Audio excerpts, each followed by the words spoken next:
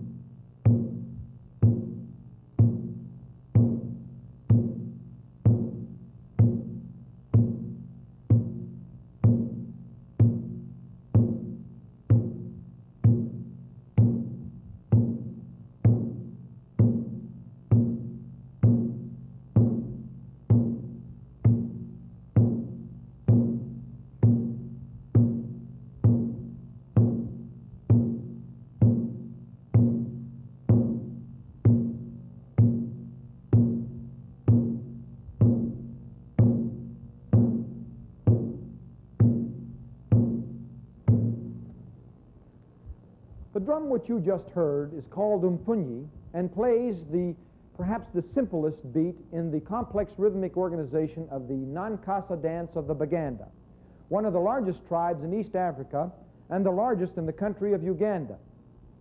The Nankasa dance is a relatively recent innovation of an older and more traditional dance called Baksimba.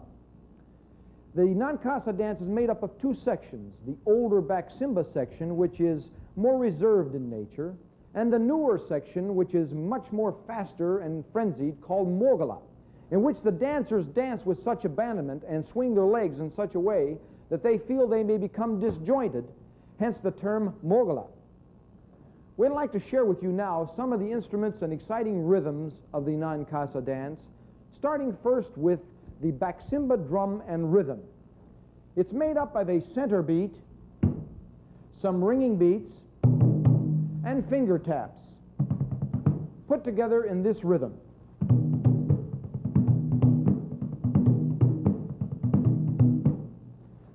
We next have, joining the Baksimba, the umpunyi drum, which you first heard.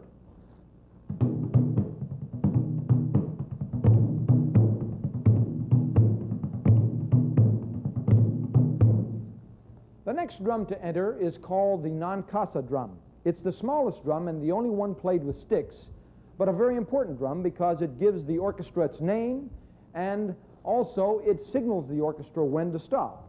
The drum enters with a flurry and then proceeds with its standard beat, which sounds like this.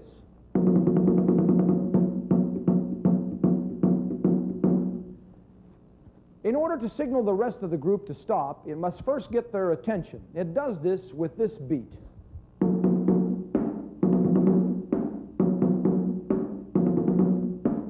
And finally, the cutoff signal is given. The last drum to enter is the long drum, or ngalabi. It's the only one which has a skin which comes from a water lizard. It's played with a center beat, a ringing beat, and some finger taps, put together in this rhythm.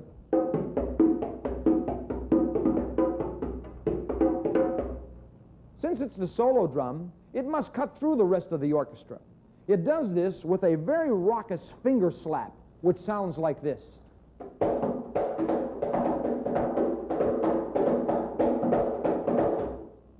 We'd now like to put all the drums together in their order of appearance. First the Baksimba, then the umpunyi, Nankasa, and ngalabi.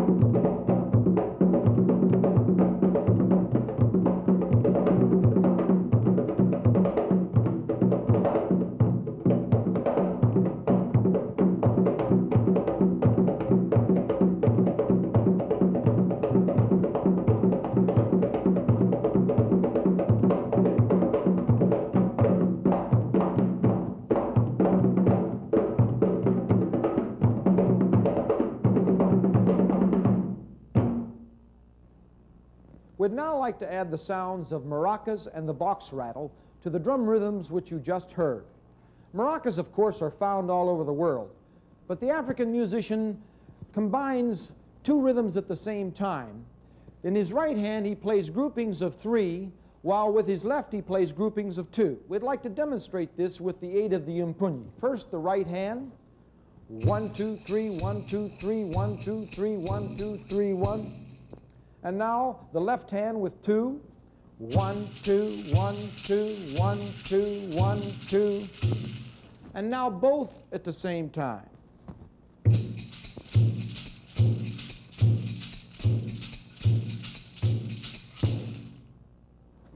The box rattle sounds very much like the maracas, but it's a little softer and more subtle in nature. It sounds like this.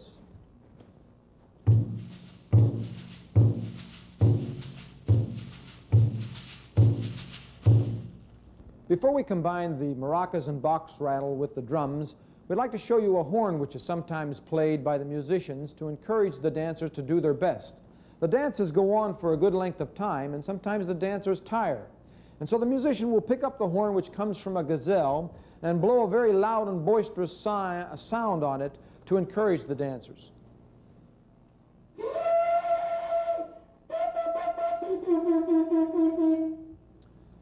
Now we'd like to have the drums, rattles, and horn combined for the non-casa dance.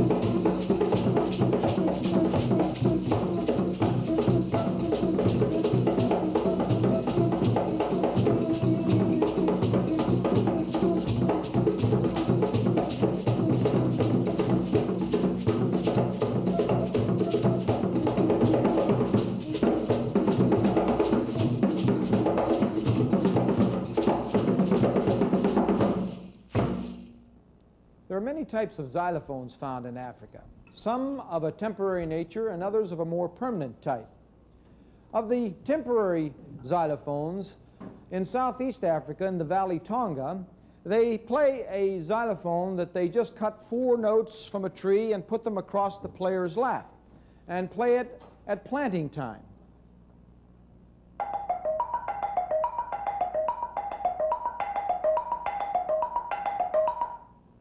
Once the crops are planted, the notes are burned, and next year, when it comes to planting time again, they'll cut new notes and play again.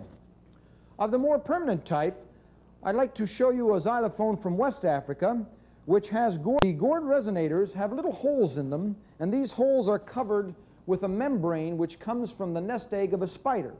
This gives the tone of the xylophone a buzzing sound.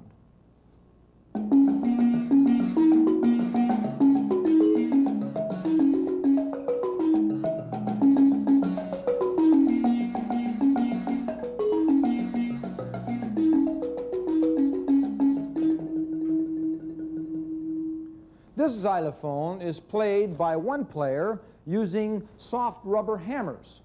We now go to East Africa and show you the xylophone which comes from the Baganda. This xylophone has a unique technique which uses 3 players.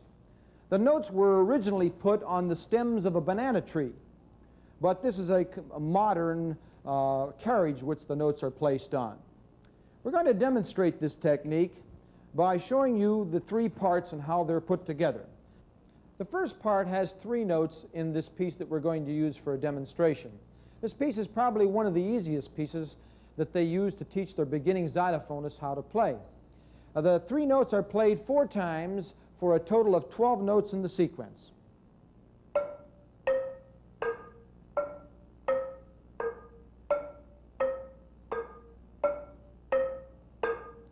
The 12 notes of the second part sound like this.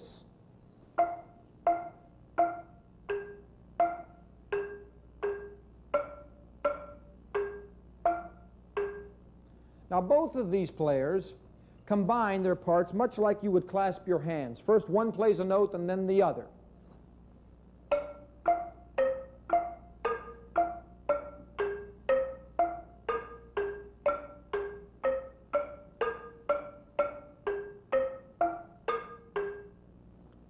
The third player has only 2 notes to play. However, he must play these notes anytime they occur in either of the 2 parts. In the first part, he must play this.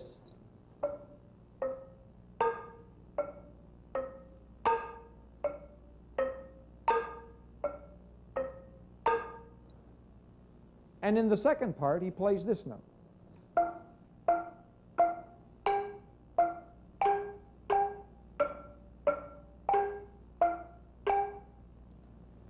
Eventually, after they get the parts up to speed, he comes out with a rhythm that sounds like this.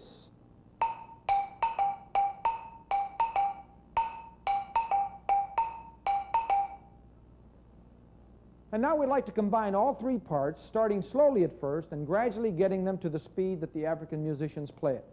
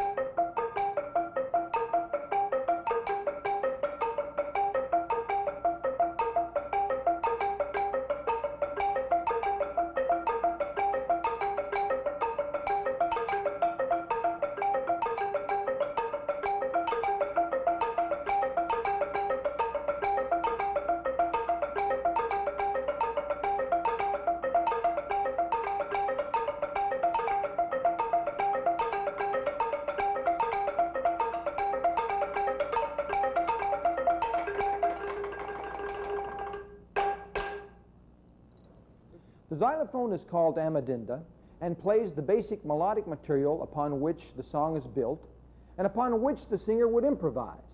Actually, the singing is made up of 2 parts, a lead singer and a chorus. The total piece is made up of the rhythm played by the drums and rattles, the melodic material played by the xylophone, and the singing which is comprised of the lead singer and the chorus. The piece which we are leading up to in the non-casa dance is called Sematimba Nichikwabanga, and is a much more complex piece than the one you just heard. It contains an 18-note row, and when put together, sounds like this.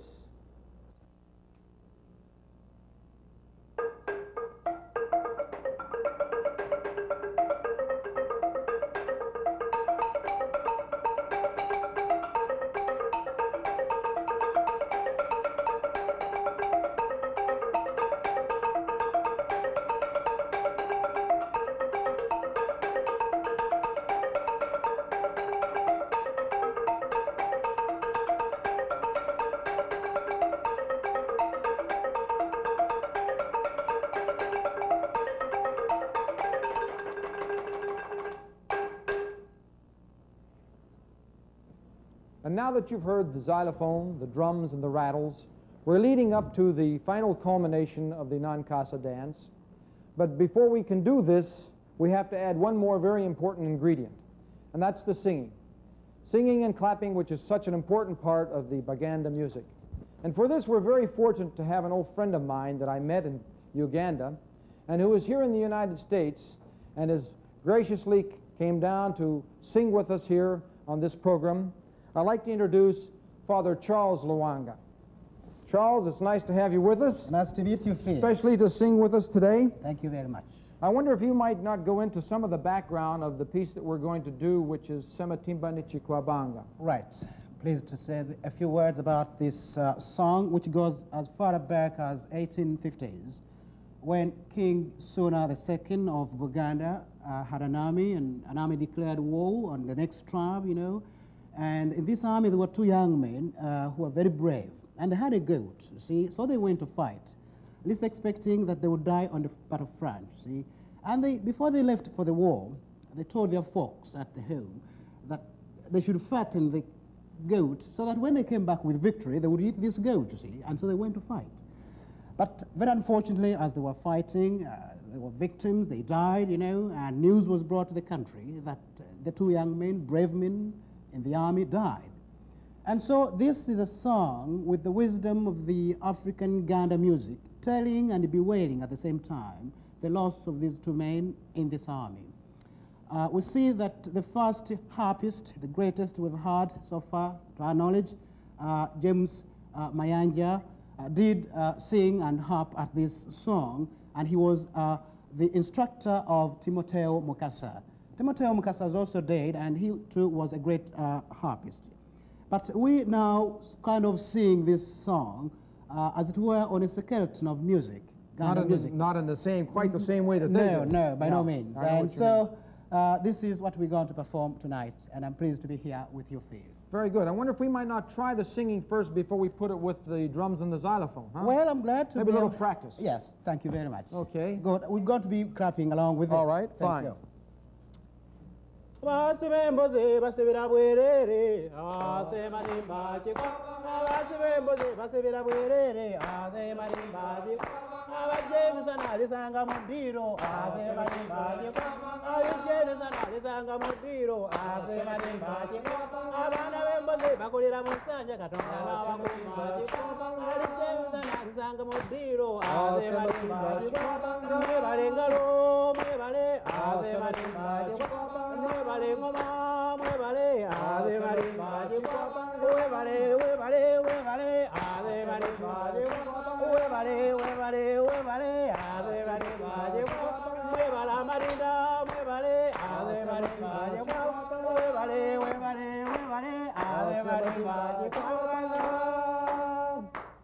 Very good, Charles. Thank you. And now for our grand finale, getting the drums, the xylophone, the shakers, and you singing Sematimba Nichikwabanga. Thank you very much.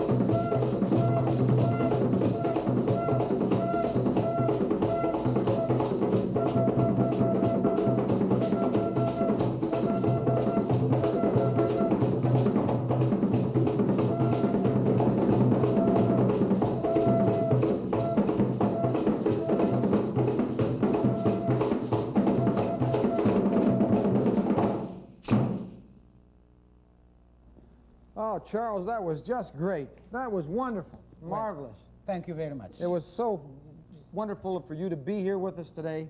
And you know that last section when it went into Mogala and things got really going? Right. It's too bad we couldn't have had the dancers there to dance, Yes, huh? that's The only thing we were lacking. That's Well, I really appreciate you coming down here. I want to thank you, members of the ensemble, for doing such a great job. Thank you very much, Phil. And I would like to say a few words, just a few words, you see, to thank you and thank the members of the ensemble for this great music, because it's really music that goes down deep down in my heart. It's your music. And it really reminds me of my home back, in Africa, where we meet, and at least I expected I would meet you here and sing with you and sing to the audience, you see. Thank you very much. You're welcome, and thank you for being with us.